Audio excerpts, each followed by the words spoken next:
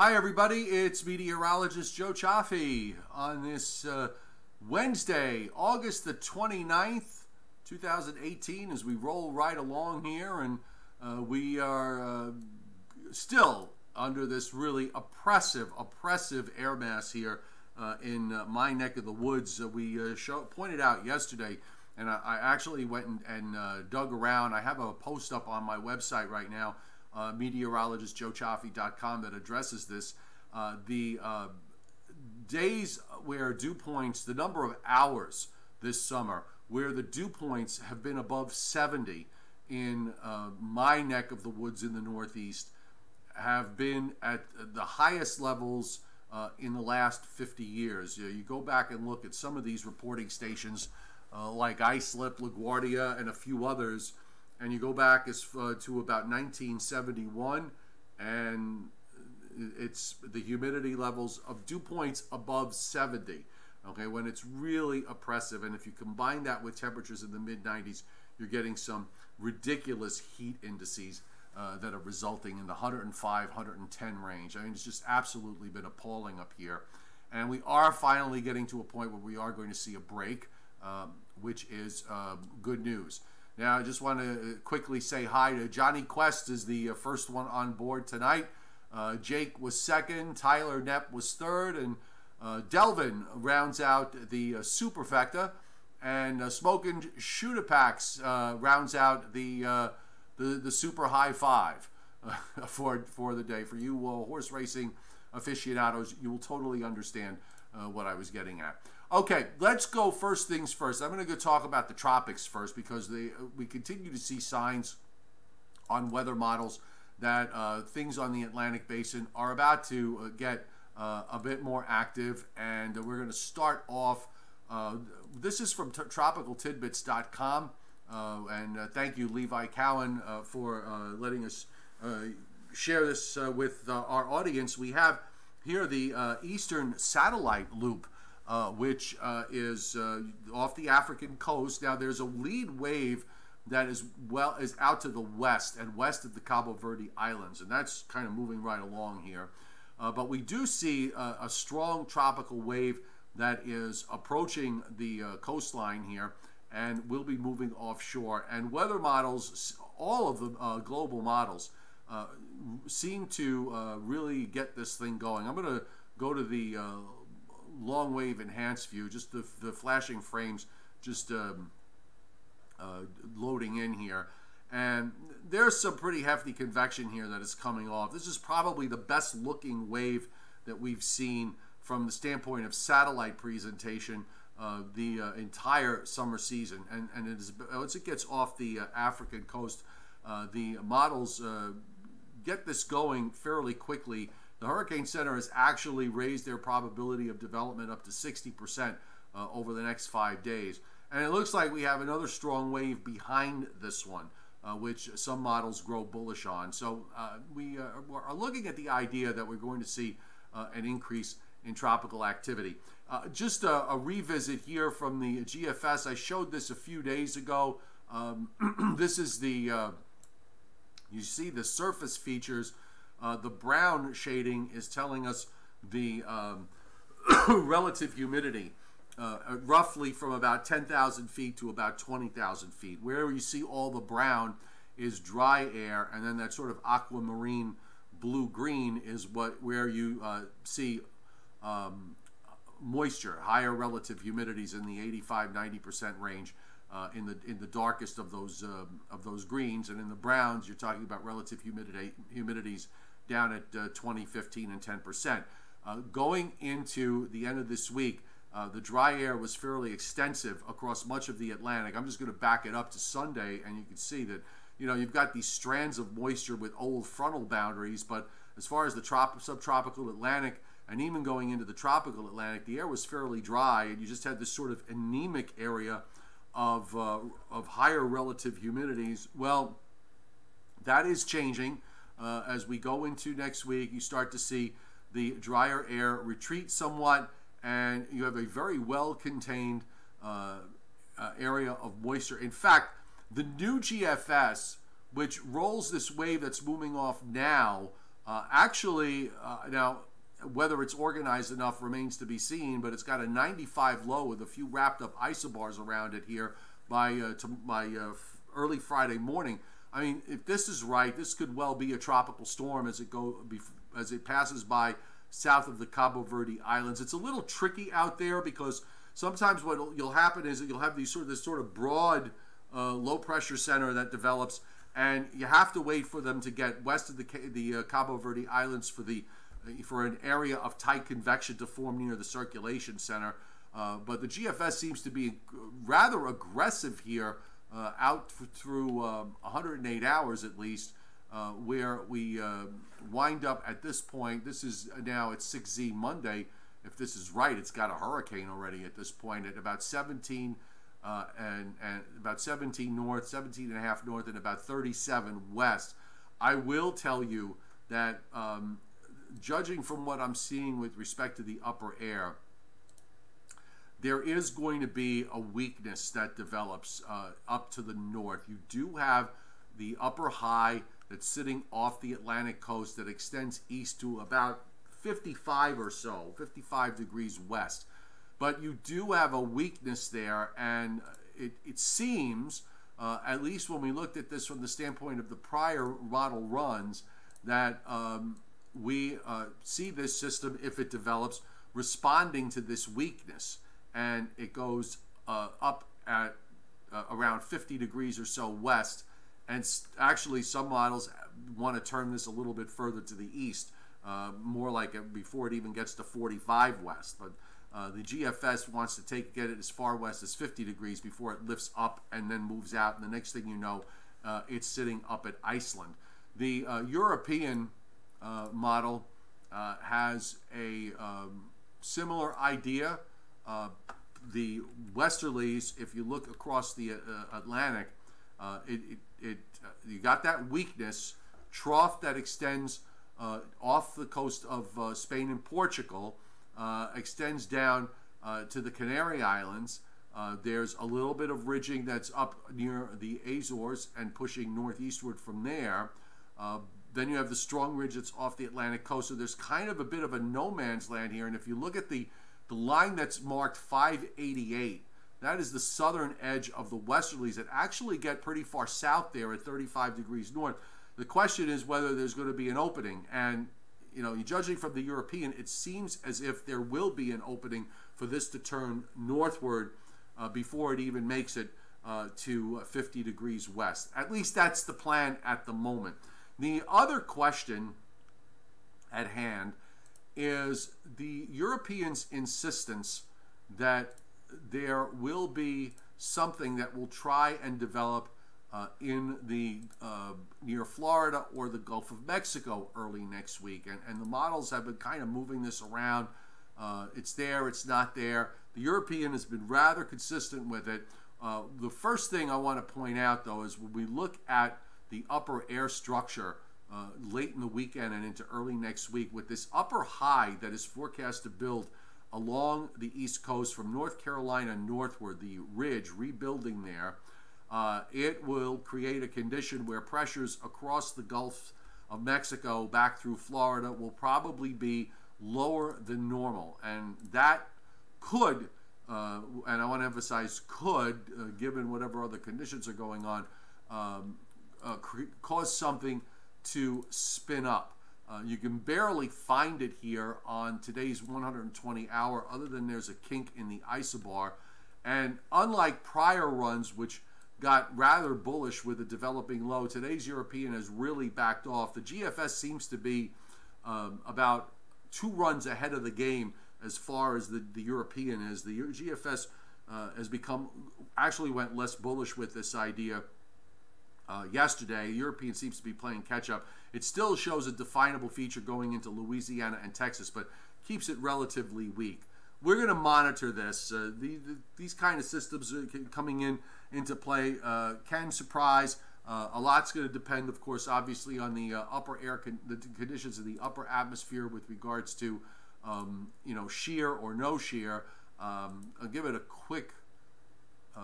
Going to see if I can get a map here that at least shows. See what we got. I mean, there is some some kind of upper low. This is at 200 millibars, so I'm looking way up here, trying to get a sense for, you know, wind conditions in the Gulf of Mexico. Going out at least to a early Tuesday, you know, we do have, you know, there's a bit of an upper low here, and there is some wind shear across the Bahamas, and then also back into parts of the central Gulf Coast. I'm trying to see whether we could wind up with something out of here or not. And looking at the new 126 hour, I mean, you know, you can barely find a kink in the isobar here with regards to a developing surface low. So, you know, right now the GFS is kind of arguing against it. It does enhance tropical it does enhance the moisture field. It does attempt to at least develop some showers and storms, but at least into Monday night, it doesn't seem to be developing into any kind of a surface low. We'll check back with this a little bit later on when we get a few more frames to see what happens. But here's the situation in the east: is we've got this cold front that is up in through western New York and through northwest Pennsylvania, northeast Ohio. We are getting some hefty showers and storms tonight on the radar across northeast Ohio. I want to check to see if any of these are severe. This is where the Storm Prediction Center did have some risk going on.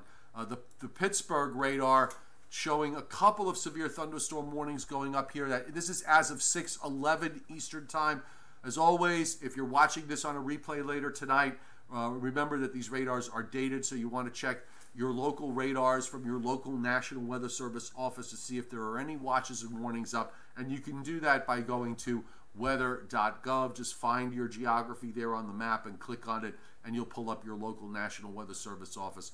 But the Pittsburgh radar, fairly busy with some showers and some heavier thunderstorms. A couple of them seem to be severe. I'm just jumping down to the Charleston, West Virginia radar, and there are some scattered cells there. Let's go northeast. All right, back to Pittsburgh. I'm trying to get to the Cleveland. We got the Buffalo radar here, so we do have some strong storms moving into northwest Pennsylvania and western New York. So let's see if it's able to give me the Cleveland radar. Which one is this? Okay, now we're in Gaylord, Michigan. Nothing there. Oh boy. Here's the Detroit. I want to get the Cleveland radar. I'm trying to see which one of these arrows will take me there. Hey, yippee!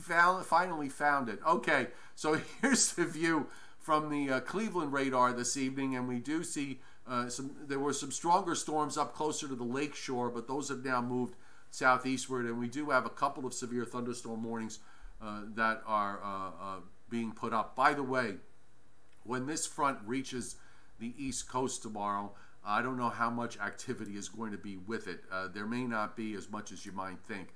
But take a look at the heat indices as of 6 o'clock. Again, another absolutely atrocious day when it comes to the temperature and the humidity. Now, normally, I'm not a big fan of this, going for the sort of real feel and wind chill and that kind of thing. But the humidity and the dew points being up in the middle to upper 70s have been so off the wall that they've created these heat indices. Even though the temperatures themselves, I mean, it's hot enough. We're up, we're up in the low and even some middle 90s. But, it's not like we're talking about temperatures that were up around over 100. It's the humidity that has just been absolutely god-awful.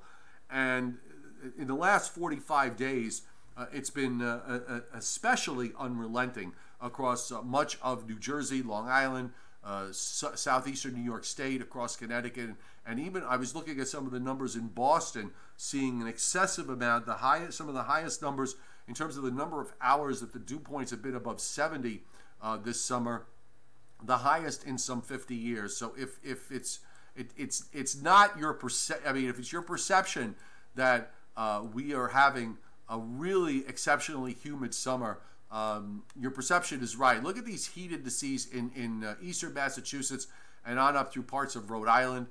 Even through coastal Massachusetts, it's ridiculous where it feels like it's between 100 and 105.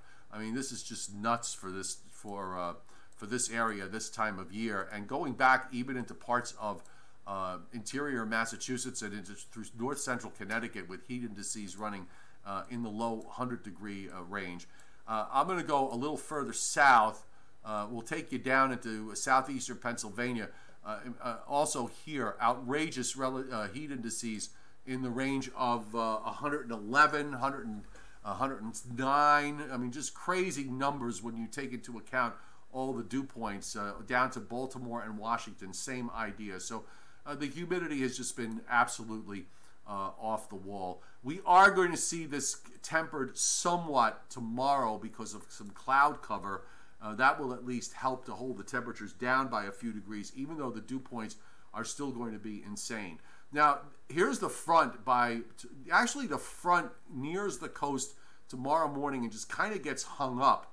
It really doesn't push through. It waits for a wave to develop on that front, and it really doesn't push through my neck of the woods, southeastern Pennsylvania to southern New England, until tomorrow night. And then you've got the high that builds down from the north, so we get this onshore flow. The front never gets that far south. It makes it down into the Delmarva Peninsula and just stalls.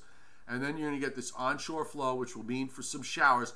I don't see a whole lot of rain in terms of volume here.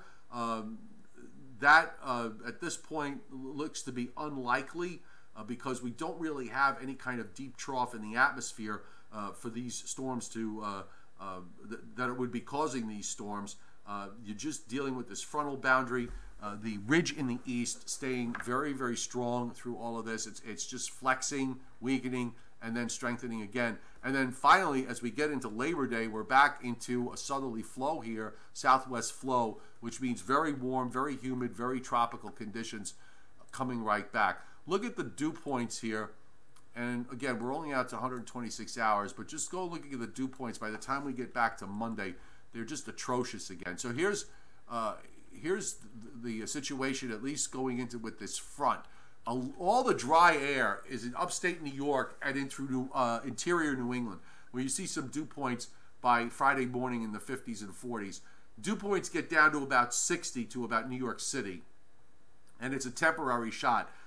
If you may blink and miss it, then the dew points kind of go back to the mid and upper 60s, which is uncomfortable enough, but at least the temperatures Friday and Saturday won't be much out of the 70s for a large part of this area. Sunday, it's back up into the 80s. The dew points back up into the 70s again. Same for Monday, and then probably for look at the dew points shooting up into the 70s all the way up into northern Minnesota and into the northern Great Lakes by the time we get to next Monday night. And we still don't have, I wonder if he's kind of getting a bit of a delay here because we still don't have an updated view of the new GFS beyond 126 hours. We should have had a little bit more of it by now. So let me go back as we take a look at what happens next week. It looks like a very warm, humid week until a more important front tries to come through late in the week. And I have to tell you, see, this is the big problem. Yesterday and the day before, where the GFS was trying to show a more important high and a more important front coming down, the ridge on this on the last series of model runs has been much stronger, and that keeps it very warm and humid right through the first 10 days of the month, other than whatever kind of onshore flow we get. There's no real push here on the old run because the ridge in the east stays fairly strong. It doesn't really pop up all the way into southeastern Canada, but it's kind of firm there east-west, and just keeping the edge of the westerlies just along and just north of New York City. And in fact, here it is on the wider view. You got these active westerlies going on now that at least causes the ridge to flatten a bit, but it's still there going through the weekend and into next week. And here's where it flexes. You can also see what happens with the tropical system here as it responds to that weakness and turns northward. The ridge in the east just holds right through the 16-day period. Now, I'm going to, I want to be cautious here because perhaps the models, every run seems to be keying on something else. So I don't know whether, beyond the 7 to 10 day period, how reliable this is going to be. But certainly into early next week with the GFS anyway, and also with the European to a large degree. There's your ridge in the east on the European, which kind of keeps it there. It does weaken it a bit, brings those westerlies down to about 40 degrees north toward the end of the period. So it tries to bring some kind of a backdoor push, but it's going to be fighting that ridge until we can, basically stab it in the heart and get it completely out of the way. It's going to continue to be a player here through the first part of the month of September. So if you were looking for some kind of break here, a long-term break, it looks like we're going to have some more days of dew points up into the 70s. And one of the big problems with this, by the way, is the fact that you are the dew points are so high because the wind direction has been off the ocean, and that's just, it just feeds in the tropical moisture. You've got ocean water temperatures that are sitting around the 80-degree mark. This is the warmest time of year for the ocean, so we've got essentially a Florida feel to things here in the Northeast. I personally want it to go away. I don't think anybody wants it to go away more than I do. I want it to go away and get rid of this humidity, but it doesn't. It doesn't seem to want to do that. So we're just going to have to continue to be very patient with this until we get a decisive break in the pattern. Okay, let me come back to the boards with you. William Huber. Yes, it is hot enough for me. Yes, it is. I swear. I'm rolling back here. There's a lot of folks on tonight, and it's always good to see everybody on board. Smoking shooter packs. We'll keep you updated. We'll see what the models do with the lead wave that makes it into the Bahamas and into the eastern Gulf of Mexico late in the weekend, early next week. They seem to be backing off on development. The European still has something, as I showed you. But right now, it doesn't look like there's anything here that suggests that we're going to spin up something major. And the dust from the desert, no, the dust wouldn't intensify the storm. It would do the exact opposite. It would impede development with regards to the Saharan dust. Let's see. Overnight low in Central Park was 81. The highest Scott Briller I can remember that. I'll have to go back and look to see officially. I can remember a couple of nights where the overnight lows were 84, and I'm trying to remember in one of the last times, maybe when we had a stretch of 100-degree highs, that maybe the low was 86. But I'm gonna have. I'm going from memory here, so I may not. I may not have it exactly right, but 84 I certainly remember happening a couple of times, and 86 for some reason pops into my head, but we'll double check. The record for the highest low temperature in Central Park was 78. For the day it may have been, but the day record, I think the all-time record is either 84 or 86. And I think one of those 84s actually occurred back in the 1930s. And I often find record low high minimums I don't really pay too much attention to those because they're awfully, you kind of understand what they are, but I was talking with one of my colleagues today. It takes you eat up about 30 seconds of television time trying to explain what it means. So I've been kind of avoiding it. Bach 505 highest low somewhere in the mid 80s. Yeah, it's either 84 or 86. Let's see. Craig mentioned 85 to 90 again Monday. Not impossible. Look, 85 to 90 wouldn't be that extraordinary. 90 to 95 I've had enough of, so if it's going to happen, we'll have to deal with mid to upper 80s. It might depend on cloud cover, but hopefully it'll be capped there. I don't want to see it go back up into the mid 90s with dew points in the 70s again. The air just doesn't move, and it's really just disgusting out when it's like this.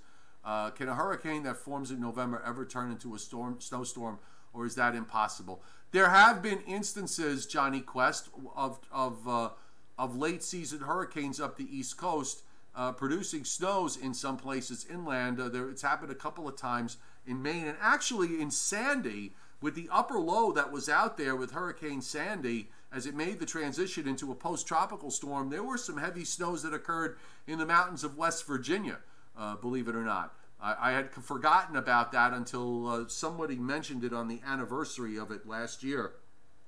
And then I was reminded, yes, indeed, it can happen, but it won't do it as a tropical system. It will do it as it transitions over. It makes a complete transition over into a post-tropical or extratropical system where it becomes cold core. And in certain areas, given the time of year, you probably would look at elevated areas for something like that to happen. But yeah, it has indeed happened.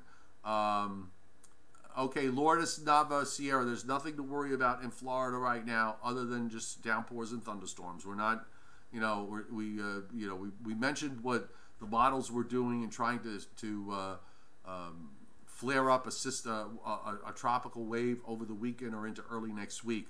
But the models aren't really overly bullish with the idea, and some of them have backed off. So, right now there really isn't too much to worry about, other than the fact that you're going to have some enhanced downpour and thunderstorm activity right through the weekend. Is the high humidity a new feature for the climate, which could become more frequent with the warmer atmosphere containing more water vapor? I don't think it is. I was looking at some of the numbers around. This seems to be a product of areas from that, and I did a cursory view here, but as far as the dew points in the 70s are concerned, it didn't seem like the numbers were too unusual once you go south of central New Jersey on southward. They did seem to be higher going up into southern New England, but you have to kind of look at all the numbers, and you can't really look at there have been these spikes when you look at the charts. There have been these spikes every 5 or 6 years where the dew points, you get a rather humid summer, only to be followed by a couple of summers where the humidity is not really all that oppressive. This one seems to be exceptional. The data I looked at only goes back to 1971. So I bet if I could get my hands on some data that goes back further, we probably would find other summers that were matching this. I also, the data set, I noticed that areas that have, the larger data sets seem to have it where the numbers are a bit more even. That the spike from this year doesn't look overly unusual. There are a couple of numbers that couple of stations I looked at where the data sets were pretty small, only going back to about 15 to 20 years. I'm only looking at data sets, the data sets that went back almost 50 years, and that's still not far enough to go back on. So I'm going to answer your question right now, by saying no. I don't think that is the case. You can't really look at one series of events in one given year, a weather pattern in 1 year, and tie it to climate change. If we wind up seeing this 5, 10, 15 years in a row, where we start to see a definite increase in the numbers of hours where the dew point is above 70, then we could come back and revisit the question. But until then, my answer to that would be no. And Brandon Kasner, you're not the only one that hates this heat. Believe me, it's that the heat and the humidity combined have been just awful. And yes, Green Fire 919, as we said, Sandy, the post-tropical low that Sandy became, the extra-tropical storm that Sandy became, did produce some heavy snows in the mountains of West Virginia. And yes, Jason Schaefer, New York City, a week after Sandy, and Long Island, did get snows that actually closed schools from the upper low, created, if I remember correctly, the upper low that represented the post-tropical system aloft from Sandy. As it pulled out, we saw an arm of a shortwave trough rotate around it, and a little mini upper low formed, and from that you had a very, very cold pool of air aloft, and it was enough to create some heavy wet snows. At places in my house, if I remember correctly, I got about 2 or 3 slushy inches, And where my kids went to school in western Suffolk, easternmost Nassau County, there was 8 to 10 inches of heavy wet snow that wound up closing the schools in those areas for an extra week because all the electric companies, plows, and everything else, they were too busy with Sandy storm repair. There was nobody around to move the heavy wet snow. So that created an additional problem, believe it or not. Yes, it can happen from time to time. All right, folks, as we contemplate ways of staying cool and getting away from these heat indices over 100, going to call it an end to this live stream. At this point, thank you very much for being here. Really, really appreciate it. We had a nice crowd tonight. I know when the tropical systems get involved, it starts to get a bit busier, and we'll of course stay on top of things to see what happens as we go through the weekend and through the Labor Day weekend and into next week.